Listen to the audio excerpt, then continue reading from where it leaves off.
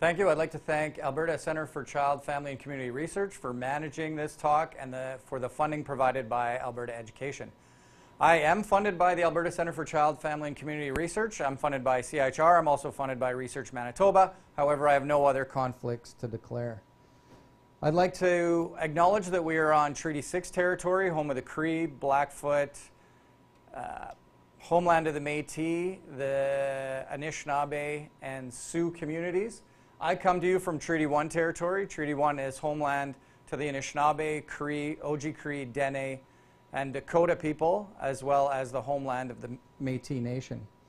I'd like to start today by talking about a whole school approach. And whole school approaches, in addition to my area of research, which is diabetes prevention and management, involve a multitude of things. It's not just one single factor that's going to enhance school learning or school growth.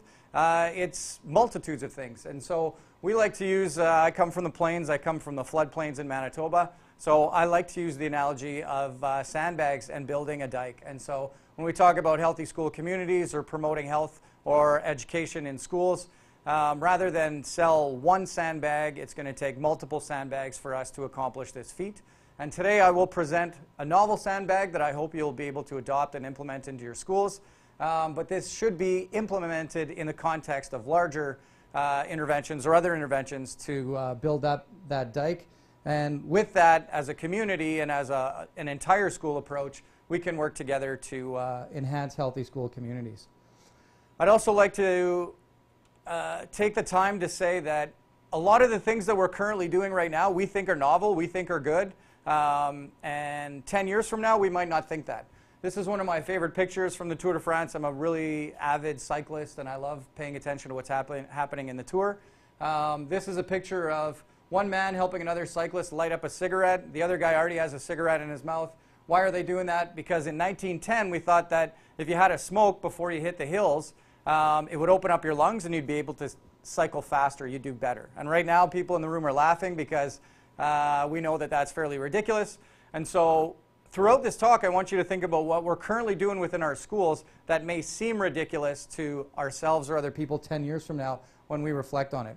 And one of those things that I think is near and dear to my heart would be the president's fitness test. So when I was a kid, our physical education class was quantified based on how many chin-ups I could do, how fast I could do a shuttle run test, and whether or not I could do a mile. And a mile run in under 6 minutes. And I don't think that that kind of test was preparing me to be a physically active adult. And so when we look back on those things, they may have seemed like the way to address poor fitness and childhood obesity at the time, but now we know that it's not.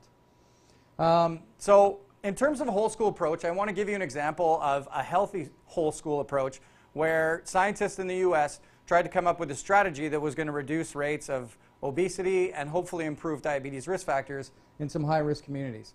This was a study published in 2010 in the prestigious journal New England Journal of Medicine, and it was called the Healthy Trial. And so they gave these scientists $25 million to develop a healthy school curriculum that would significantly reduce rates of overweight and obesity, which we know are a major public health concern in our children today. So they developed specific classroom lesson plans for teachers to deliver that would say, this is what a healthy lifestyle looks for my children. They delivered family newsletters. They engaged families in the intervention. They had a summer break challenge so that all the learning that happened during the school year was continued throughout the summer. They had a health promotion coordinator in every school. They had tracking and self-monitoring of kids. So, for example, right now we would say Fitbits or different apps that you could use to track what you were eating. So all the kids were provided with those. They actually changed the foods in the school. They improved the quality of the phys ed. They provided the phys ed teacher with support, and then they delivered this for over 3 years. They studied high-risk students, so the majority, 50% of the school was overweight or obese. The majority were coming from families where there was low high school graduation among their parents. The majority were ethnic minorities. The family history, a lot of the parents already had diabetes at a young age. They delivered this in 6,000 students across 42 schools in multiple states. And like I said before, they delivered this between grades 6 and 8. So this is like the ideal gold standard intervention that we would do. In terms of nutrition, they had $9,000 spread over 3 years to do a food service overhaul of their cafeteria. They had hands-on monitoring by a dietitian. They provided the cafeteria with $175 per year to support training for the manager. The workers received $75 for preparing healthier foods. Every semester had a new theme around healthy foods, and students actually had 1 to 2 taste tests per year. The total cost, $1 million per year spread across those schools. In terms of physical activity, $15,000 over 3 years in new equipment. They had new lesson plans for the teachers. The teacher was given training on how to deliver the intervention and paid for that. Reimbursed for 6-hour training sessions on how to deliver more active programming in the classroom. Booster sessions halfway through the year, and then some money to collect data. $1.5 million spread out over 42 schools. So huge investment. Promotion all over the school. So in terms of healthy school or whole school approaches, we've affected the cafeteria, we've affected the classroom, we brought parents in. Now we have labels up all over the school, the not so sweet truth about sugar, nutrition labels, how to read them, the importance of choosing water over pop. And so what did they find? Like I said at the beginning, 50% of the students that were involved in this study were overweight or obese at the beginning. They randomized them to that intervention or just to regular classroom knowledge and activities. And what do you think happened 3 years later? 49%. So there was a 1% reduction in the rates of overweight and obesity based on a $25 million intervention. And so what's going wrong? Why are we not engaging kids in this kind of intervention? And so, in my opinion, we're focusing far too much on just knowledge, on providing students with just the knowledge on how to be healthier and how to live a more healthy lifestyle. And so, do you believe that knowledge is power? Because if you did, there wouldn't be a $25 billion industry like Jenny Craig or whatever this thing is to Slim Fast, Nutrisystem, Weight Watchers to get people to lose weight if knowledge was just enough. And so, I'd like to argue that what we're doing for kids in terms of creating a school system that promotes whole school wellness, that just providing the knowledge to kids is not going to work. So you might be asking, what's this guy talking about? And so let's consider some of the social determinants of health that not only affect graduation rates and kids staying in school, but also affect their health in schools. So if we take a look at this slide here, we've got diabetes and obesity rates in the entire U.S. population stratified over the median income within each of those communities. So on the one axis, you can see it goes from 1 to 5. So 1 would be the most wealthy community, 5 would be the most poor community. And you can see that rates of overweight, of obesity and diabetes increase as those communities become more poor. If we take a look at just our adolescents, this is a little bit of a complicated graph, but it reflects the impact of poverty and social determinants of health on the health of children. So in 1971 and 1974, rates of overweight and obesity were around 5% in teenagers.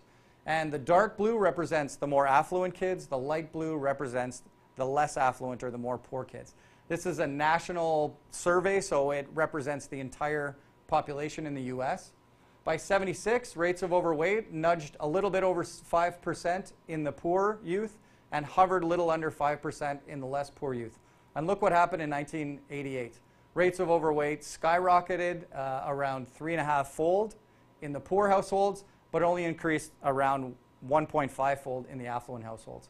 And by 2004, we're seeing rates of overweight and obesity hovering around 22% in the poor households, but just under 16%.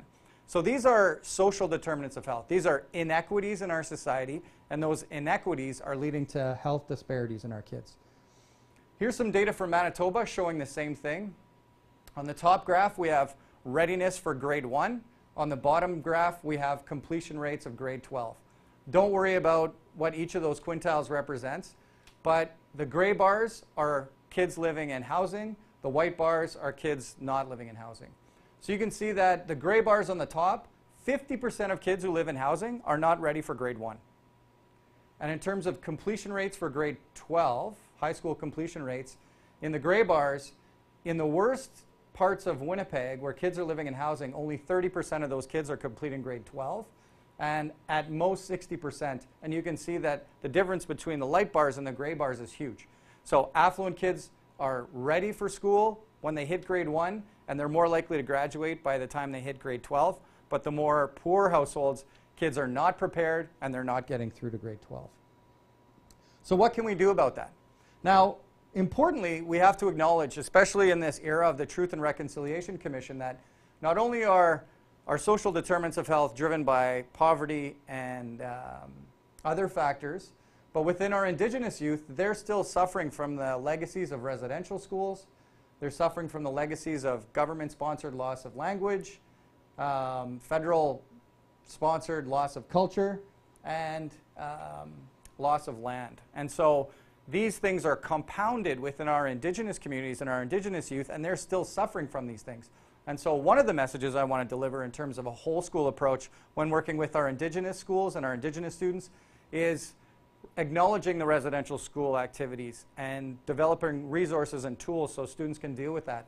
Returning language to schools, returning culture to schools, and bringing students back onto the land. So in terms of our whole school approach, again, we can't just focus on knowledge. We have to focus on overcoming some of this adversity.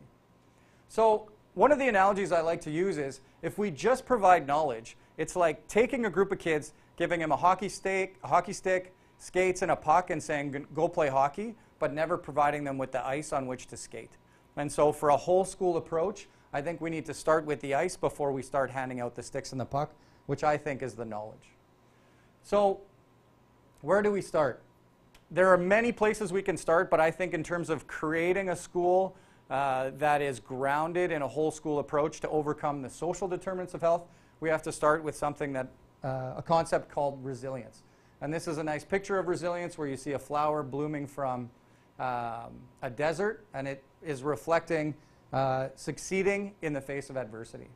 And so there's a really nice document that's on the website at Harvard called The Developing Child, and it goes through what resilience is and how resilience is important within schools and what teachers and parents can do to support resilience. So here we have a balance. We have a child labeled in blue. We have positive outcomes on the right, negative outcomes on the left, and you can see that the positive outweighs the negative. And so in a healthy child development within the school, you're creating a positive school environment that tries to buffer some of the negative factors that the kids are exposed to.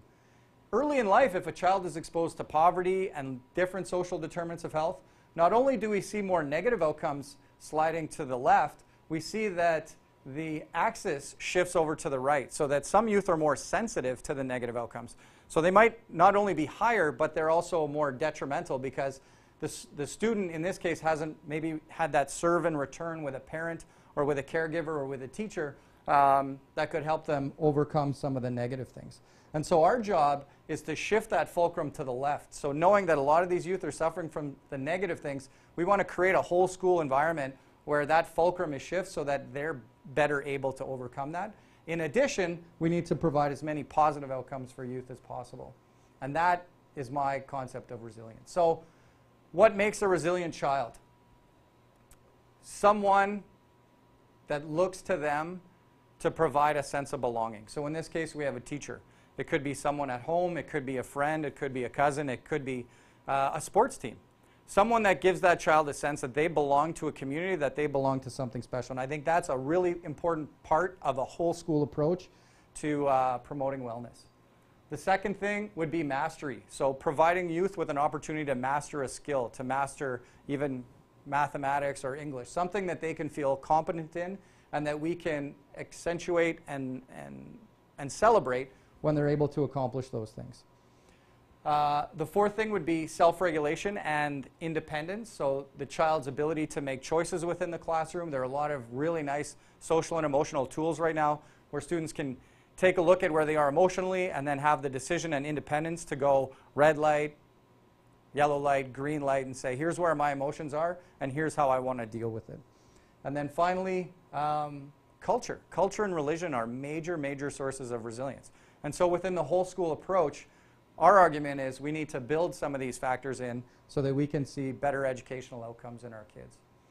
So the model of resilience that I would like to promote and that we promoted this year at the Shaping the Future conference, which was held by Everactive Schools, we invited Dr. Martin Brokenleg, who is an Indigenous scholar who's in Canada but comes from Sioux territory in South Dakota.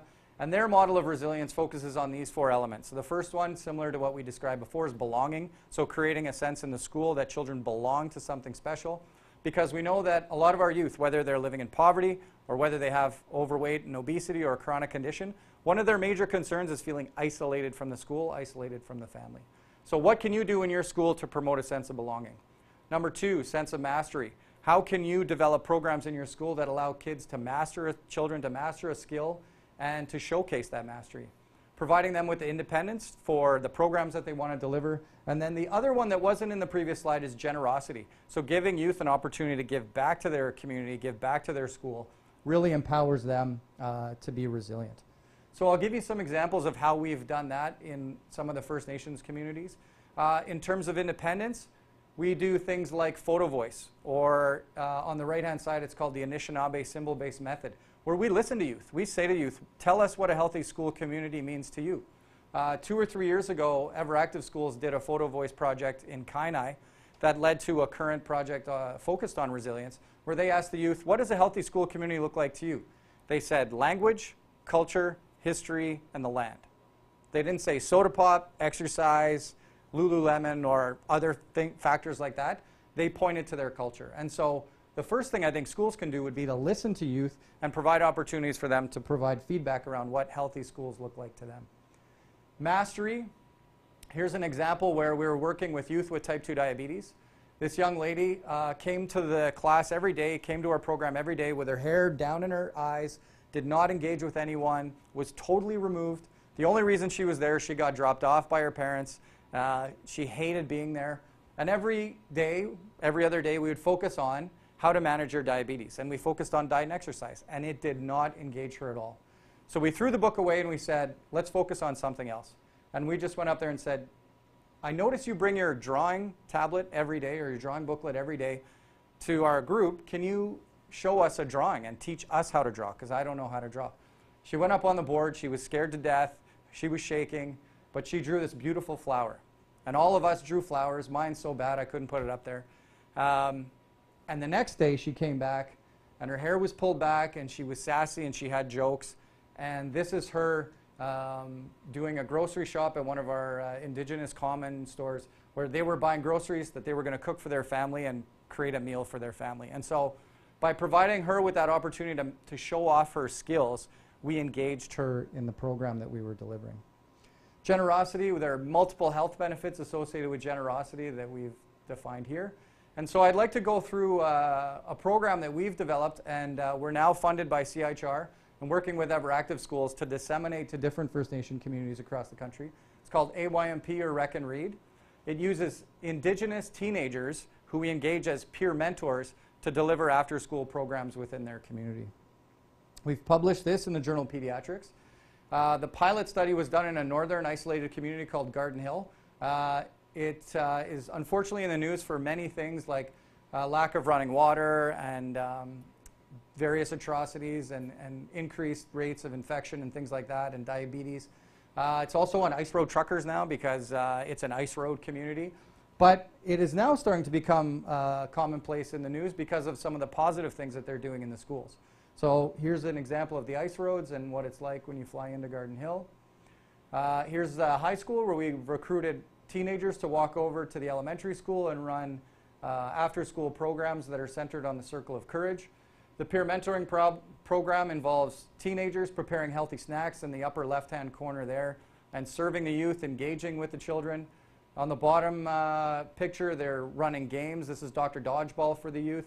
And to the right, it's the same thing. And then up top, we bring in elders and leaders in the community to teach messages about the history of the community and why it's important to be a good role model in the community.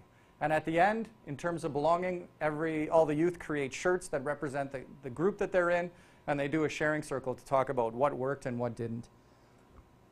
And what we found is important health benefits. So kids who participated in that program saw reductions in their waist circumference, reductions in their body weight, and improvements in their self-esteem.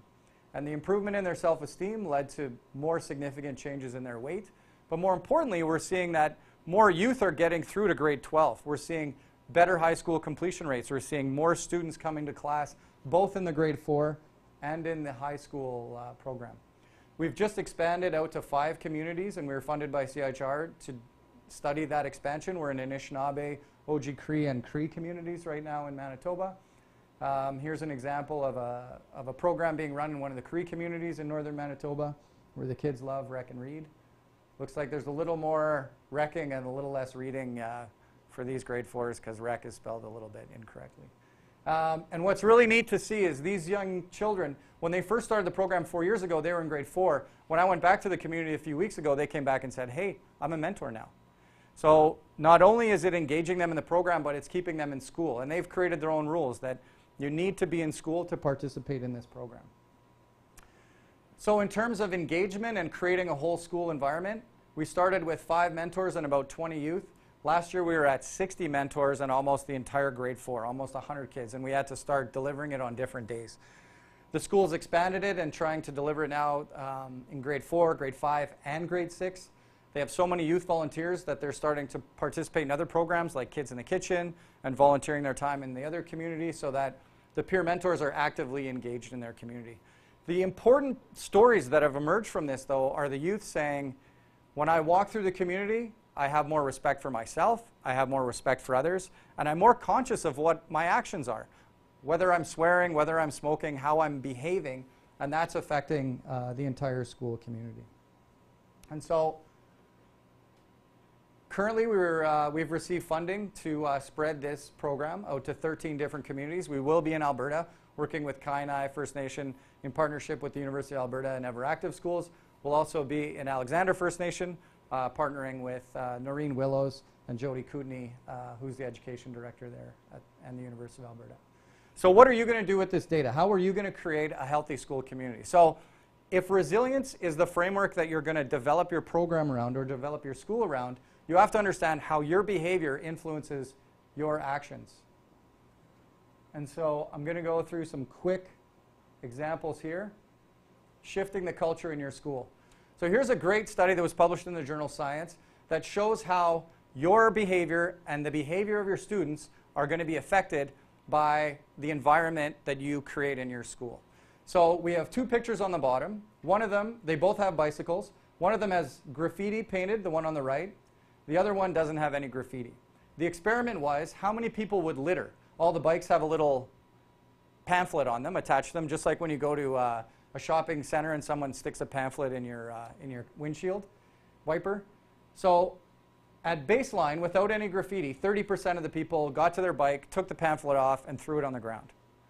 When we spray painted the walls, that number went up to 70%.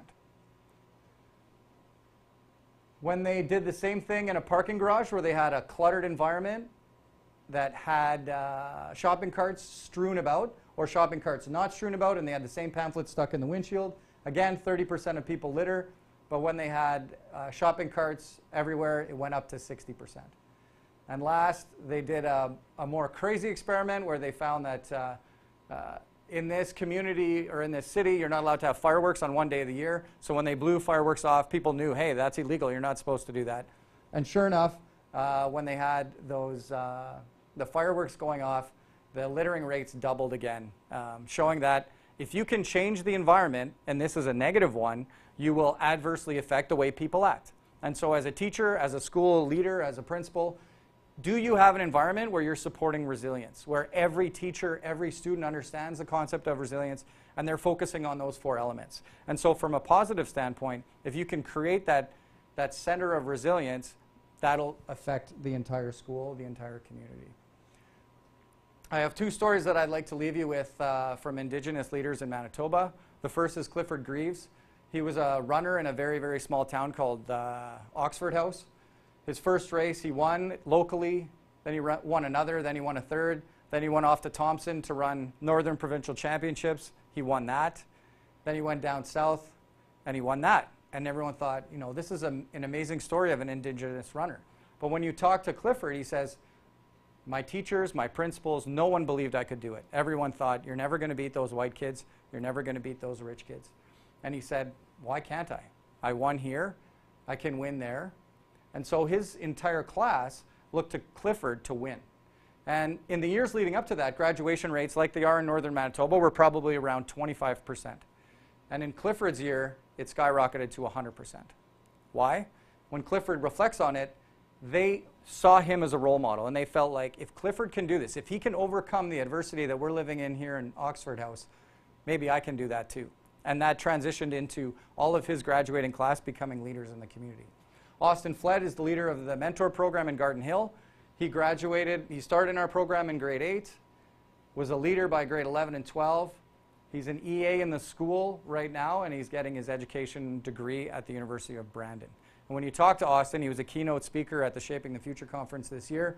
He says that without the experience and the role modeling that I was allowed to have as a mentor, I never would have believed in myself to be able to get through high school and then to go on to university.